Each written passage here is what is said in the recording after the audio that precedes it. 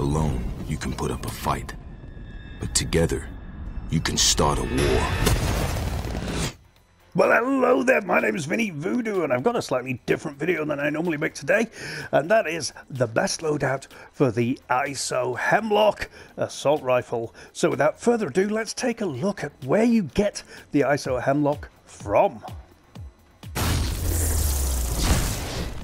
Right, if you haven't done so already, you'll need to get it from the current battle pass. There's 7 days left of season 2, so you still have time, and it's over here in sector B11. Now, as you can see by the greyness of this battle pass, I haven't bought this battle pass, but it's a free weapon. You're just going to have to work your way through sector B11, and there it is over there on the top left as the HVT, and there it is. The thing that makes this gun special is it takes subsonic .300 blackout rounds, which makes it a perfect weapon for close range, long range, and indeed mid-range. Now, this is only against NPCs I'm recommending this. I haven't had much success killing actual operators with it, but if you are like me and you only play DMZ, it's the perfect weapon, especially if you've only got one insured slot, as I do. I'll get to the actual loadout itself in a moment, but let's take a look at it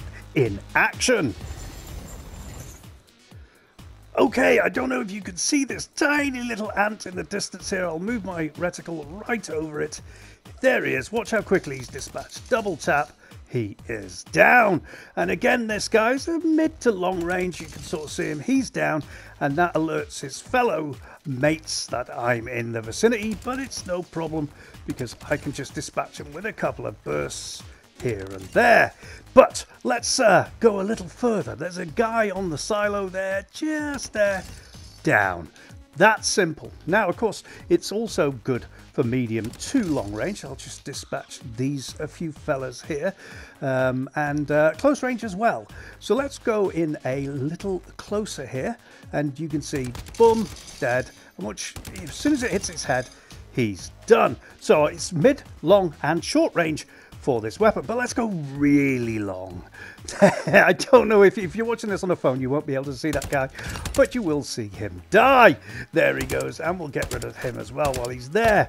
Now, there's a guy just to the right there on the wall, and I'll fade over to there. Let's get rid of him. Again, kind of a double tap thing, and they're all running in. They're fresh for the picking. And you can get really good XP off these NPCs. Now, he's just behind that wall. You can't see him, but I know he's there, and so does the ISO Hemlock. Right, let's take a look at the loadout itself.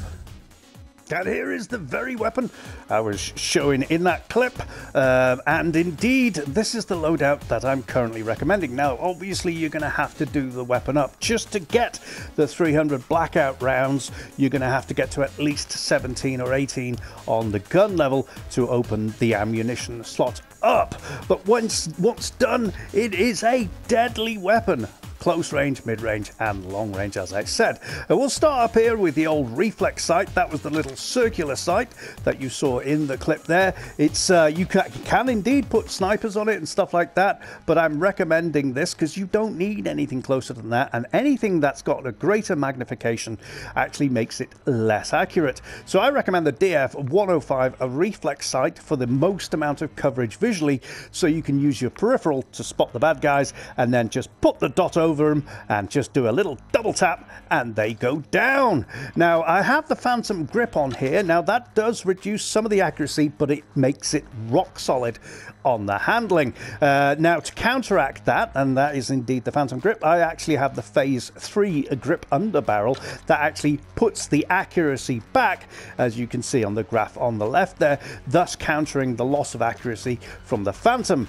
Finally, we have obviously the blackout subsonic rounds, which, like I say, open up at around level 17 or 18, and you will also need the bigger round mag, which whilst it does lose a little on mobility, you do run out of bullets a lot less quickly.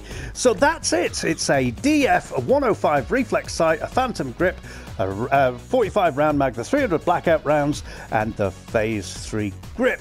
This is a stunning weapon. Now, normally I use a sniper rifle when hunting the NPCs. The problem with that is you don't have a secondary if you've only got one in short slot, and what you pick up off the bad guys is usually pretty useless. This is a great all-rounder, and it's one I'm heartily recommending until such a time as they nerf or buff it. And there we go. Let's back out and sum up. I so rarely recommend any sort of loadout. Everyone plays differently. They buff and nerf the guns on every conceivable opportunity, and so anything that's said normally is false within a few days. But I've been using this since I started this battle pass and opened it, and it has proven to be the best NPC killer that I currently have, especially when you get into a close range battle accidentally. And for long range, they just don't even see you coming often, and they don't have anywhere near the accuracy that I do with the ISO Hemlock. So get it on Sector B11 in the Battle Pass, and in the meantime, it just leaves me to say, my name's Vinny Voodoo, and thanks for watching.